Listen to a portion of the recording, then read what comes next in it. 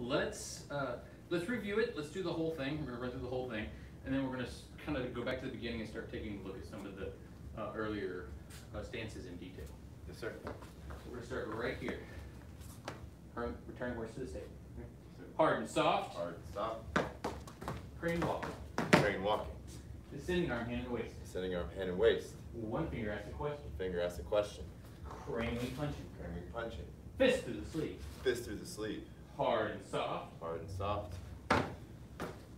Crane walking. Crane walking. Descending arm, hand, and waist. Descending arm, hand, and waist. One finger asks a question. One finger asks a question. Crane wing punching. Crane wing punching. Fist through the sleeve. Fist through the sleeve. A crane pecking. Crane pecking. Revive the crane. Revive the crane.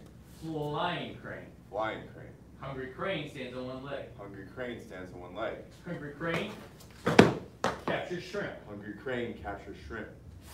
Flying crane. Flying crane. Hungry crane stands on one leg. Hungry crane stands on one leg. Hungry crane captures shrimp. Hungry crane captures shrimp.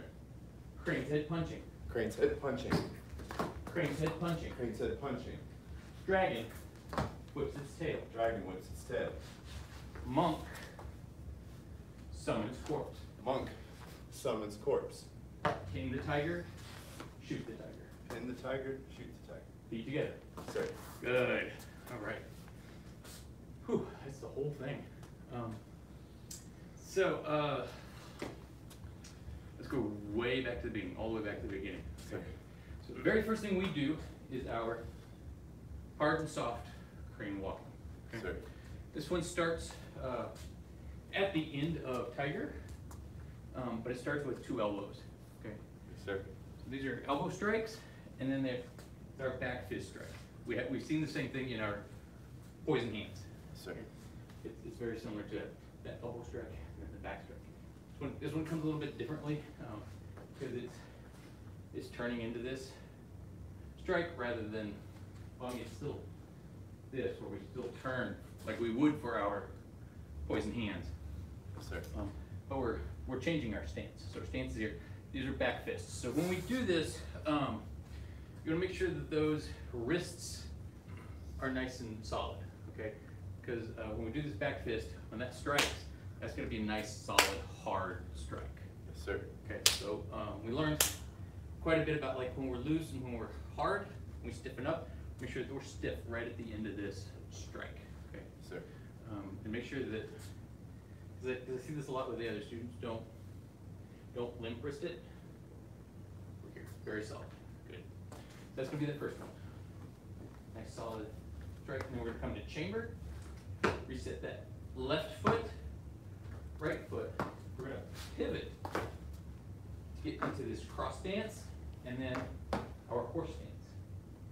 Yes, sir. Good. So then our descending arm, hand, and waist. These two hands they're working kind of at the same time. We're dodging and we're blocking at the same time. So this is a, well, we talk quite a bit about how our blocks are never just the block. We say the best block is to not be there.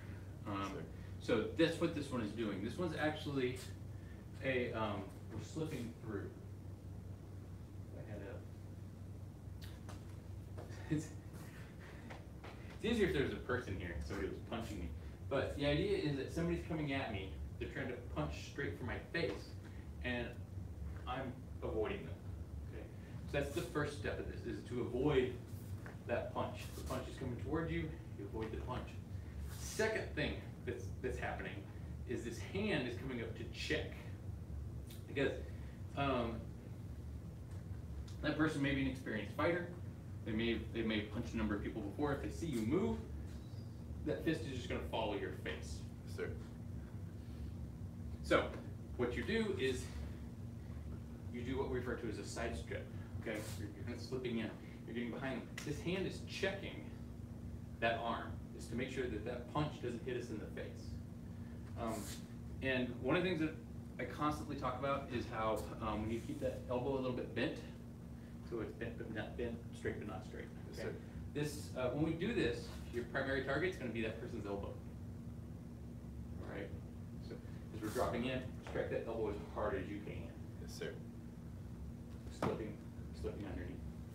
This other hand is meant to go strike them in the ribs. So the idea here is that if somebody's coming in for that punch, you're slipping behind them, you're getting directly behind them, and you're striking right up into their kidneys.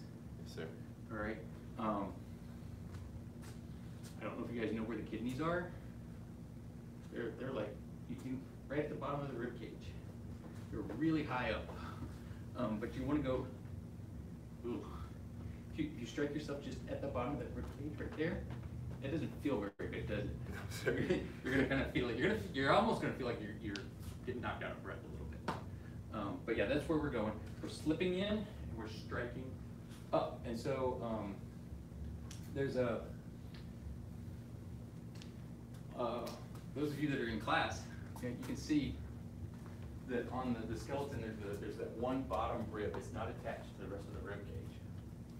And so that rib at the bottom that's not attached is very easy to break. Yes, sir. Okay. For the most part, it's got all these other ribs on top of it that kind of protecting it from getting hit. But very rarely do we ever have a blow that's coming up into it. So that's kind of the idea. That we're slipping away and we're going for that one bottom rib. Okay. Yes, sir. The detached rib. Okay. Let's do those first two moves and let's just kind of think about the application on this one. So I'm going to run us through this one. First thing we're doing is we're coming up with those elbows. We're striking with those back fists. Okay. Coming into chamber, pivot on that toe, and we're down. We're slipping past a punch. There's a punch coming to our face. We're slipping past it, and we're striking low. Good. Good. Okay. So now our next one is if they miss that first punch, they're going to do a second punch. And what we want to do on this one is we're doing our one finger ask a question. This is coming up to block a punch. All right. So here's the tricky part about this one. We still want to avoid the punch while we're blocking it. But we're already in our bow stance. So what we want to do is we want to sink in that bow stance. Okay. So when I do this sink, I'm not bending forward. I'm not bending forward to go lower in my sink. I'm sinking in my leg. Okay. Yes, sir.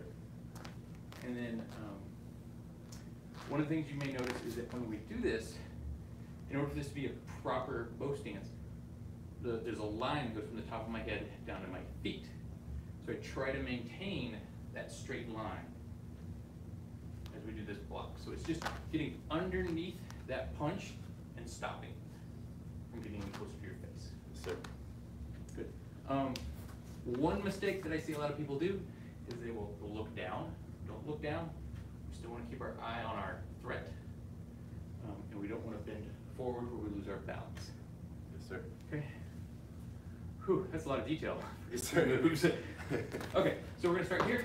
We're going to do our hard and soft. Soft. We're doing those back fists. Grand walking. Walking.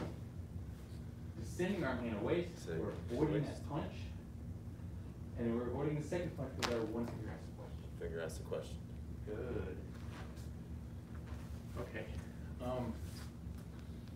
It's a little. If you have a mirror at home, this is a good time to use it. If you can see yourself in that mirror, check yourself in the mirror to actually make sure that when you're doing this, you're keeping that straight line as you sink. So it's easy to see in the mirror. You can step forward if you have to see yourself in the mirror. But just to make sure that it is a straight line going down as you sink, rather than it being a bend forward. Yes, sir. Okay. All right. Okay, we're going to do that entire thing again. We're going to do the whole section, the crane section, and we're going to try to incorporate those little bits of correction. Yes, sir. We'll start here. We're going to do our hard and soft. Hard and soft. Crane walking. Crane walking. Sitting arm, hand, and waist. Sitting arm, hand, and waist. One finger ask a question. Finger ask the question. Crane punching. Punching. Fist through the sleeve. Fist through the sleeve. Hard and soft. Hard and soft. Crane walking. walking. Sitting arm, hand, and waist. Sitting arm, hand, and waist. One finger asks a question. Finger asks a question. Crane punching. Crane punching. Fist to the sleeve. Fist to the sleeve. A crane pecking. Crane pecking. Revive the crane. Revive the crane. Flying crane. Flying crane. Hungry crane stands on one leg. Hungry crane stands on one leg. Hungry crane captures shrimp. Hungry crane captures shrimp. Flying crane.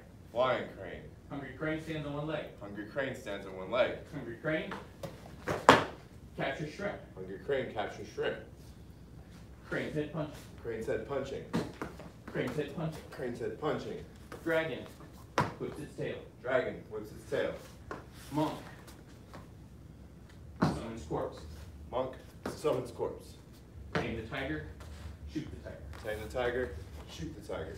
Good. Oof. Yeah, you guys have all that? Okay. Yes, sir. Run it on your own once, see how far you can get. And I think we'll be on time for class. Yes, sir.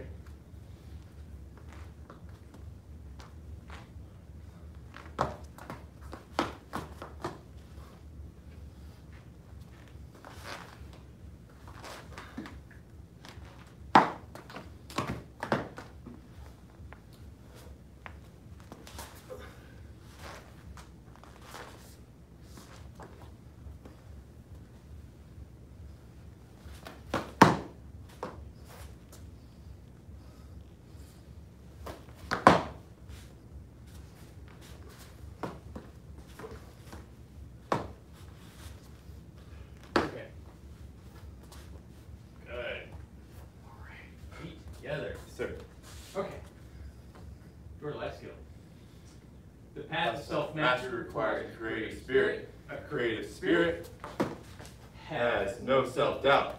The path of self-mastery requires a creative spirit. A creative spirit has no self-doubt. The path of self-mastery requires a creative spirit. Creative spirit has no self-doubt.